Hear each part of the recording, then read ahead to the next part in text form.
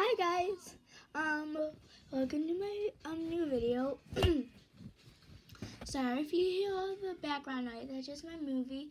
But what I'm trying to tell you is, like, I don't get GaChA Life Gay series because, like, they're like Paul's tail, like, honey, like, oh my gosh, how would that make you blush? If I was a cat or something and I got my tail pulled, I'd be like, excuse me, you broke my tail.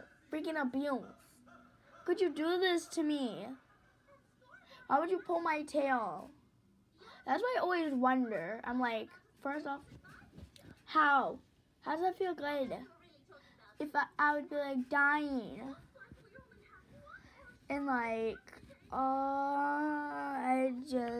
my god, that's what I've been wondering. So like, what do you guys think in the comment section? Because I don't know what you guys think, but this is what I personally think.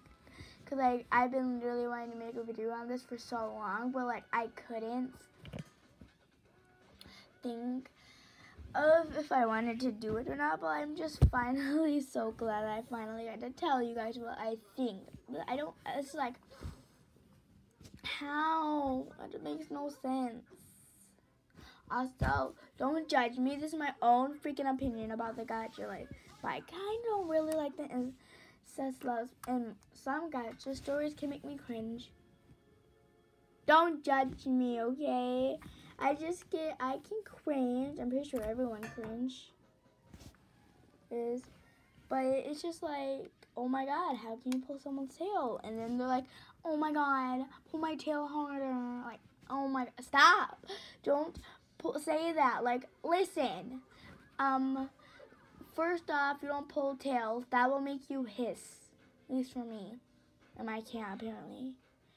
But apparently in GaChA Life lOgIc, it's like, oh my god, feels so good. It's like, I don't know, what does it feel like? Are you rubbing my tail? Is that what you're supposed to be doing? Okay, bye.